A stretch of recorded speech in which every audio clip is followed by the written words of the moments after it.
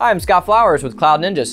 Today we're here to continue our series on the Dell PowerEdge R650 Server. In this video, we're going to specifically focus on network cards. Let's get going.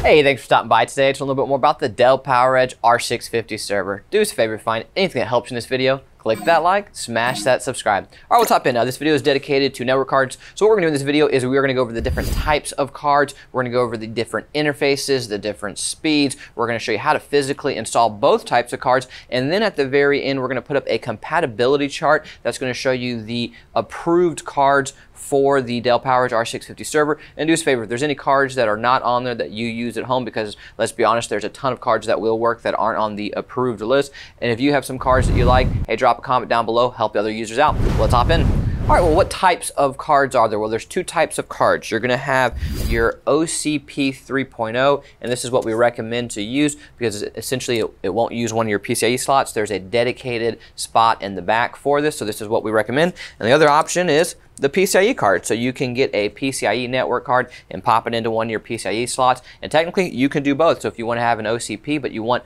more network ports, hey, drop in a couple of PCIe cards. You can do both, but those are the two types of cards, OCP 3.0 and PCIe. So what are the compatible interfaces? We have RJ45, which is another way of saying Ethernet, which is perfect for the home lab users. You have SFP+, SFP28, QSFP28, QSFP56, and fiber channel. So those are going to be all of your compatible interfaces. So what are your speed options? Well, you can get 1 gigabit, 10 gigabit, 25, 40, or all the way up to 100. And if you're using fiber channel, you can get 16, 32, or 64. So these are going to be your options for speeds.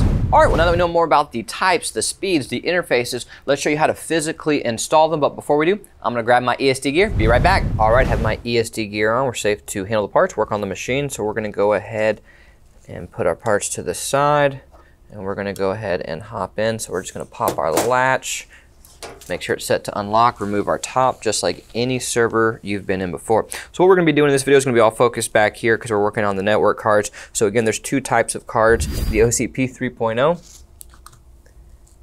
and the PCIe. So we're going to show you first how to install the OCP 3.0. Both of them are going to need us to remove riser 2 right here. So we're just going to push our blue button down and then lift this straight up. So push this down and then just come straight up. So we're going to put this to the side for now since we're doing the OCP 3.0 first. So what we're going to need to do is remove the blank that's in here right now. So just push this down and it'll pop out. And then you're going to take your blue clip, pull this up, and then you're just going to slide this in. So you do need to line it up in between the two black plastics. There's a little groove in there, so just line it up and it'll slide in nice and smooth. You'll see it come right back in and it'll hop into the connections. So now we have it firmly in there and just lock it back into place. It's that easy to do.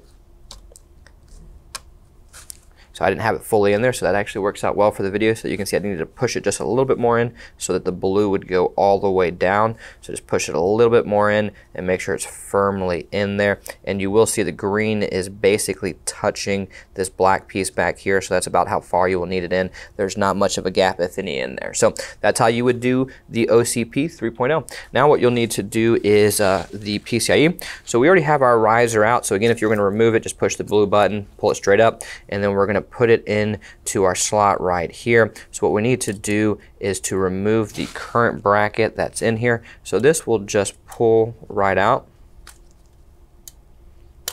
And once we pull this out, we're just going to simply remove our current bracket. So now we have space to install our card.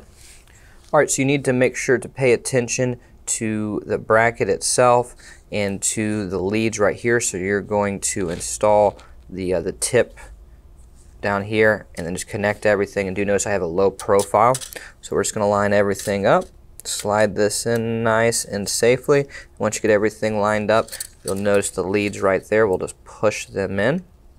And now it's firmly in there. So you can see there's no gold exposed.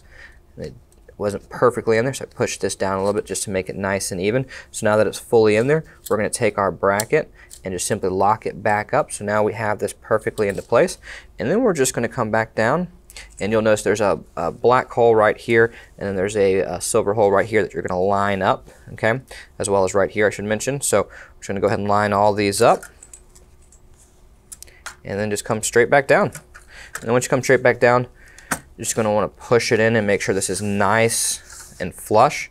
And then once this is nice and flush, we can put our lid back on, and we're good to go. So that's how you would install both types of cards, your PCIe or your OCP 3.0. Hey, if you made it this far, click that like, smash that subscribe. And if you're looking for any upgrades, you need some network cards, do visit our R650 page or any of our other server pages for that matter. And we do have network cards so you can get upgrades specifically for the different types of cards. Or if you need a custom built server, we custom build R650s or any other type of Dell server for that matter. We do new and we do used. We do HPE, Supermicro, Cisco, IBM. We do custom gaming chassis. So if you need an ASRock, if you need a Gigabyte, if you're looking for Epics, if you're looking for Ryzens, we do all sorts of builds. So we would sure love the opportunity to earn your data center or your home labs business. Please email us at sales@cloudninja.com. That's sales@cloudninja.com. Thanks for stopping by, guys. Take care.